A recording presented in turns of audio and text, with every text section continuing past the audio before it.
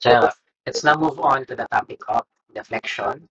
Let's try to review how to compute the deflections of different types of structures loaded by different loads. Okay, so just an introduction to deflection. Uh, we know that structures deform and change shape when subjected to forces, resulting to deflection and change in slope. Other common causes of deformations of structures include temperature changes and support settlements. If the deformations disappear and the structure regains its original shape when the actions causing the deformations are removed, the deformations are termed elastic deformation. So from the basic definition of elastic, bumabalik sa original shape. So kung yung deformation, bumabalik siya sa original na shape niya. Therefore, we can call the deformation as elastic deformation. The permanent deformations of structures are referred to as inelastic, kabaliktaran na ng elastic, or sometimes we call it plastic deformations. Linear elastic deformations, which are usually small, vary linearly with applied loads, as the term suggests. Linear nga daw, linear elastic deformation. For most structures, excessive deformations are undesirable as they may impair the structure's ability to serve its intended purpose, like the excessive deflection of beams causing cracks to walls. Structures are usually designed so that their deflections under normal service conditions will not exceed the allowable value specified in building codes. So we have a certain amount of deflection allowed by the code that must be complied by every structure for them to be code compliant. Okay. So we are talking about deflection since it is a code requirement to limit the deflection of a structure. Okay. So there are different methods or categories of the methods for the computation of deflection. The first category is the geometric methods that are based on the geometry of the deflected shape. So there are different methods falling under the geometric methods, which are the direct or the double integration method, or simply the DIM, and then the superposition method, the moment area method, and the conjugate beam method. The second category is the work energy method, which is based on the principles of work and energy. And yung mga methods under it ay yung virtual work method tsaka yung Castellanos theory. We will try to refresh ourselves with these different types of methods. Starting with the direct or the double integration method. The direct integration method essentially involves writing the expression for m over ei bending, which is the bending moment divided by the flexural rigidity of the beam, in terms of the distance x along the axis of the beam, and integrating this expression successively to obtain equations for the slope theta and deflection y of the elastic curve. The constant of integrations are determined from the boundary conditions. The direct integration method proves to be the best or the most convenient for computing slopes and deflections of beams, for which m over ei can be expressed as a single continuous function of x over the entire length of load. Usually, we prefer to use DIM whenever yung load natin walang mga discontinuity. Okay? Or I mean yung structure natin walang mga discontinuity. However, the application of the method to structures for which the m over ei function is not continuous, ibig sabihin may discontinuity siya, because of change in loading or EI at some parts, it can become quite complicated for those cases. If the loading is discontinuous, then several functions must be written for the internal moment, each valid within the region between the discontinuities that satisfy continuity conditions. The difficulty can, however, be circumvented, and the analysis can be somewhat simplified by employing the singularity function. So you can see here, maraming discontinuity yung beam natin. Kapag dinrawing natin yung bending moment diagram niya, marami siyang discontinuity na lalabas kasi nga discontinuous siya dito sa part na to, ng loading niya, tapos dito rin, so on and so forth. So, ang pwede natin gawin dyan, una, gawan natin siya ng moment equation on each of this region. Gawa tayo ng moment equation valid for this region, and then valid for this region, and then valid for this region. So may tatlo tayong moment equation dyan, 1, 2, 3. So, pag nag-integrate tayo dyan, tatlo yung equation na integrate natin. Pwede naman din. That's possible lang. So magkakaroon lang siya ng mga ranges from point A to B, from B to C, tsaka C to D. We can use that, or we can use the singularity functions, wherein we try to provide a single equation that is valid for the whole span. Hindi lang per span na ganito or kundi pang whole span. Okay, that is what we call the singularity functions. Okay, so to better understand yung usage of VIM, we can try to solve this problem. So we have here somehow a beam that supports truss or purlin. So purlin. I think this is a purlin that acts as a beam. So ito siya, nandito. Which is being supported by members dito sa ends niya. So yung load being transferred from the roof is being carried by the purlin, itong member na to. So we are just being asked for the maximum deflection acting on the member. So yung if you will try to imagine what will happen to the member if a uniform distributed load is acting on it, it will have an elastic curve or deformed shape similar to this. Okay.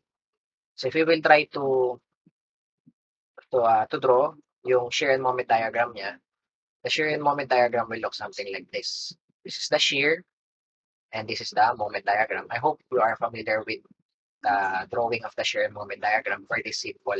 This is such a simple beam lang. Parang simple beam lang with a uniform load. Right? And you can notice yung the shape of the elastic curve is actually the mirror of the bending moment diagram. That's actually a technique how to imagine how the member will bend. The elastic curve of the member is usually just the mirror of the bending moment diagram. Hindi naman saktong-sakto laging ganun, pero yung shape niya halos ganun.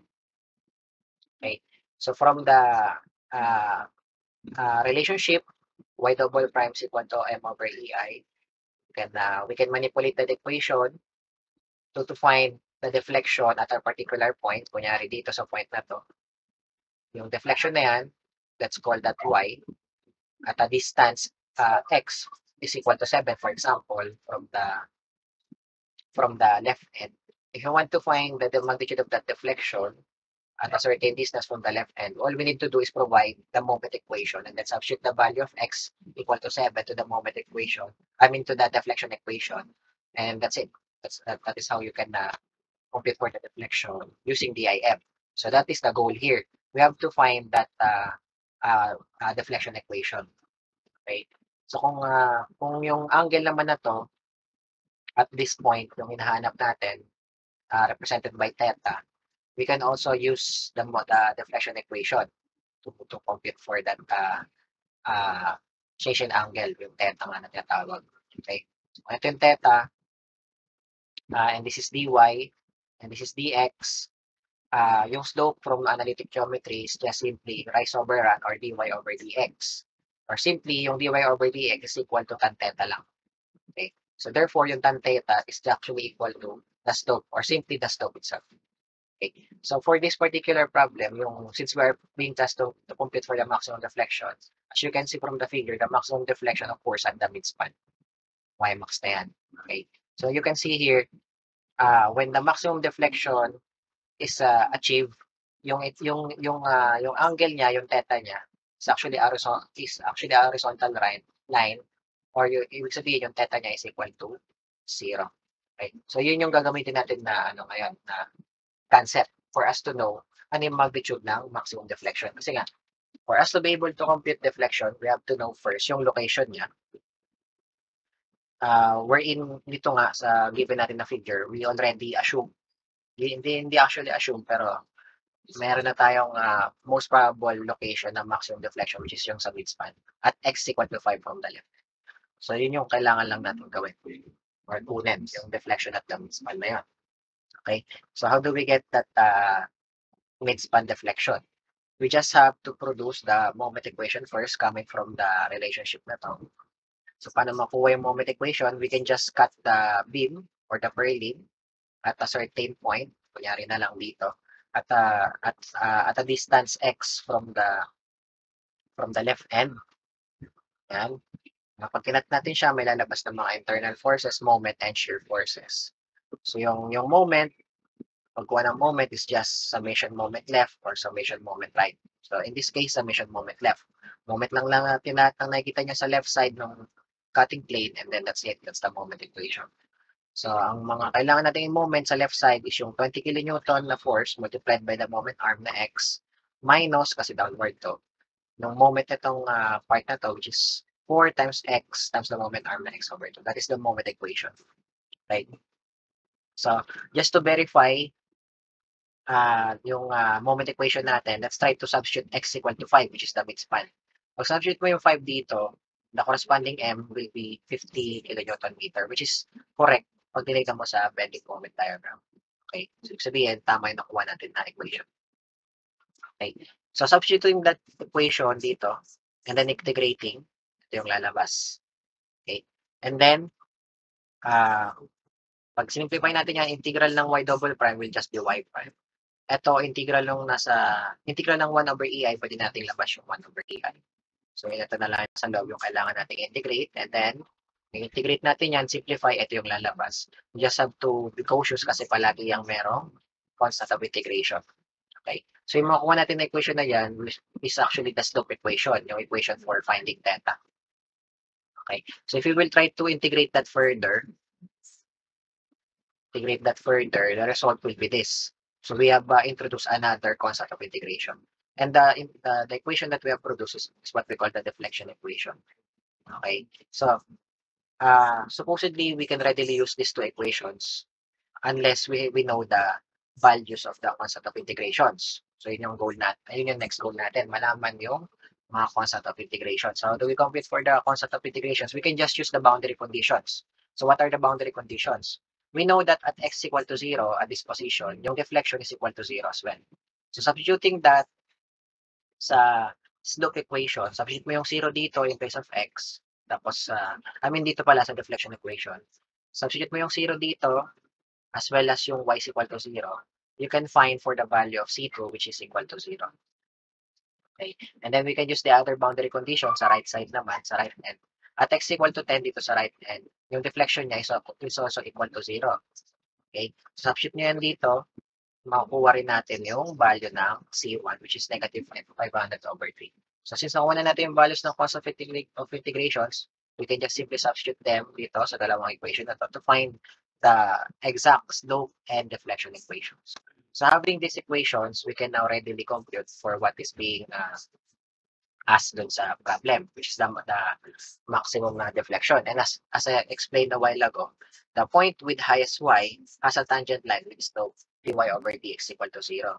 And as we have seen, yung point na yon actually acts at the midspan or at x is equal to 5. Pero if we will try to use the equation for the deflection to find that location, or the slope equation to find that location, we can just simply equate y prime to 0 kasi nga, yung maximum deflection occurs at the point, at the x value with a y prime or theta value equal to 0.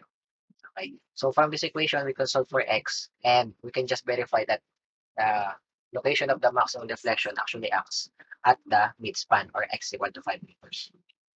Okay? So, ibig sabihin lang nun, maximum y will occur at 5 meters from the left end. So, if you want to compute for the actual magnitude of the deflection, substitute mo lang siya dito sa deflection equation, yung 5, and then the answer will be this. So, in terms of EI pa siya, since wala namang given na EI na values. Okay? So, the answer will be this, and take note negative yung sign, indicating that the deflection is actually downward. Okay? And take note nyo rin, kapag in terms of EI, yung answer mo, yung units mo will not be in terms of length pa lang. Okay? So nakaganito dapat yung units mo kasi nga wala pang EI values. Pag nag-substitute ka ng values ng EI dyan, maka-cancel yan. Matitira yung unit of length, which is meter or mm kung gusto mo siyang express as mm.